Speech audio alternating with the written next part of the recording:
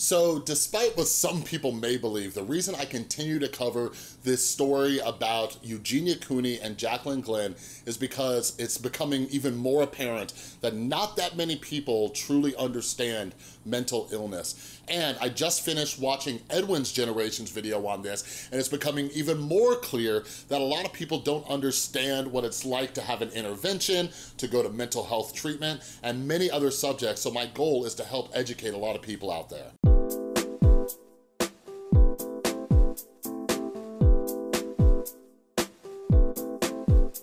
What is up, everybody? This is Chris from The Rewired Soul, where we talk about the problem, but focus on the solution. And if you're new to my channel, what I try to do is take different topics from the YouTube community, try to see what lessons we can pull from them. And something that I'm extremely passionate about is mental health. So if you're into that stuff, make sure you subscribe and ring that notification bell. And real quick, for those of you who don't know, if you didn't get the memo, my brand new book, Canceled Inside YouTube Cancel Culture, is out now and it's free at my website. So we've had already over 300 downloads, and my goal, which might be crazy, is to get it to 1,000 at the end of this month. All right, cancel culture and just like mob mentality and hate mobs and all that, it's a major issue in the YouTube community. That's why I made this book free. So please go check it out, spread the word, and let's have a conversation about it, all right? So yeah, anyways, I wanna start this video off by just kind of discussing Edwin's video that he just released. I'm gonna link it down in the description below.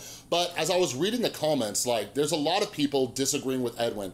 And like to kind of summarize my thoughts about, because I'm getting the same comments too, but my thoughts about this, like I just sent out this tweet. I think what people don't get with this whole Jaclyn Glenn situation is nobody is denying Jaclyn may have saved Eugenia's life. The issue is she made this information public when it didn't need to be at this time. All right, so please, please, please go watch Edwin's video, watch it all the way through before you leave a comment and try to see what Edwin's saying.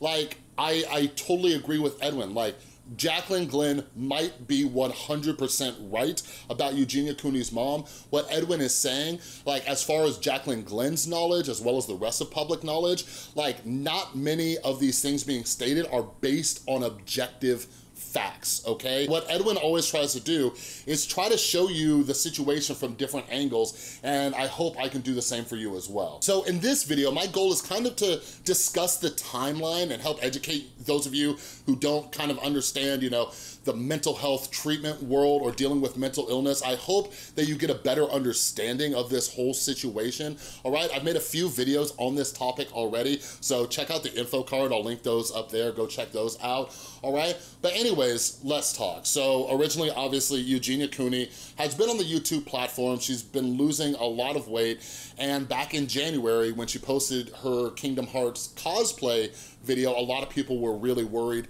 Not long after that, she ended up saying that she's going to treatment and she ended up leaving, right? So she recently came back and she did her video with Shane Dawson. And Jaclyn Glenn, like we don't know what her true motives are, but it seems like Jaclyn Glenn legitimately cared about Eugenia Cooney. And like I said, she may have saved her life, all right? So let's go back, all right? So back when Eugenia Cooney went to treatment, Jaclyn Glenn and her friend, and I believe the guy is her boyfriend, they had an intervention for Eugenia Cooney, okay? Now, this is something I've talked about in my previous videos, and like, again, I'm glad this conversation is happening. Like, I have been involved in so many interventions. Not only did people have interventions for me, but I've also helped hundreds of people get into treatment. And it can get crazy, it can get nuts. But I think especially like in Edwin's video, like he tries to offer you like the perspective of Eugenia Cooney, right?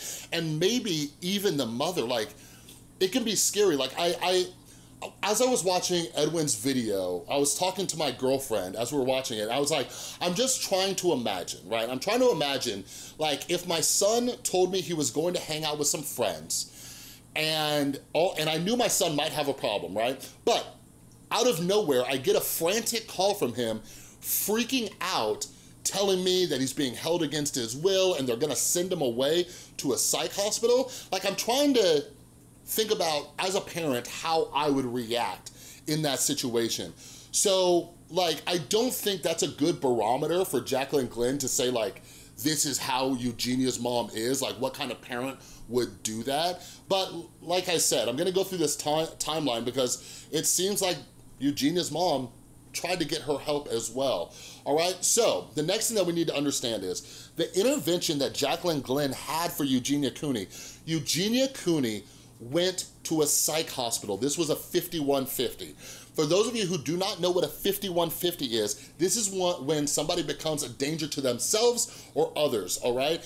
And the best way to kind of monitor them and, get them, back to the right state of mind is to put them on a psychiatric hold, okay? So this hold can be anywhere from 48 to 72 hours. Now, we don't know all of the details about how long Eugenia Cooney was in there, but if the situation is more severe, they might extend the stay. So they might be there longer. They might be there for a week, multiple weeks, whatever it is. But like I said, I'm not denying that Jaclyn Glenn may have made the right decision, may have saved Eugenia Cooney's life. But like Edwin discusses, he talked to Eugenia and she discusses how traumatic this is. So again, we need to talk about mental health facilities, okay? Eugenia Cooney was struggling with an eating disorder, but the treatment that she initially went into was a psych hospital. So you gotta understand, like while she's struggling with an eating disorder, she was put with a mixed population of people. So while Eugenia Cooney was struggling with an eating disorder, she might have been around people with things like schizophrenia, who are having hallucinations. Some people might be very violent individuals, right? You gotta understand, that's who she was interacting with. So that's not something that she was used to. So they put her in like the most extreme level of care. So you gotta kind of understand why Eugenia would say like, this was a little bit traumatic. And looking back on it, and this is completely through Eugenia Cooney's perspective, like that might have not been the right thing for her. You see what I mean? Like it might have been too extreme and she witnessed a lot of things that she wasn't used to. So I can understand how that first initial experience might be traumatic, all right? But the next thing that I think it's important that we note is that Eugenia Cooney's mother flew Eugenia back to Connecticut so Eugenia could go to an eating disorder treatment center, which is completely different from a psych hospital, all right?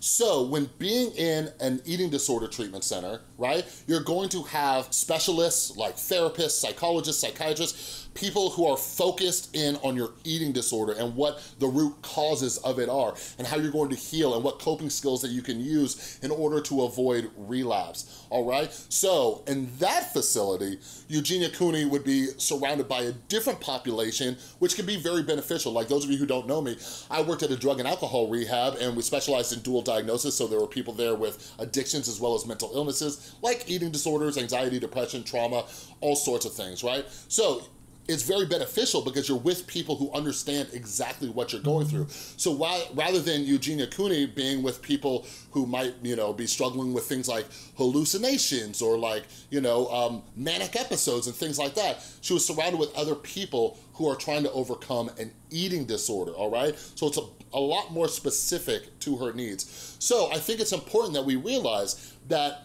Eugenia Cooney's mother did not just have Eugenia leave that psych hospital and not do anything. She took Eugenia back to Connecticut to go to a specific treatment center for her disorder. So I think that's the question that we need to ask, like when we're looking at this situation from the outside, when none of us know the full details of what's going on, and even Jaclyn has very limited knowledge of Eugenia's mother, right? We have to look and say, okay, well, Eugenia's mom did get her into treatment, so that is something. And something that I've mentioned in my previous videos is a major part of mental health recovery and treatment is family therapy, okay? Like I mentioned in my video yesterday, codependency might have been one of the factors in this situation.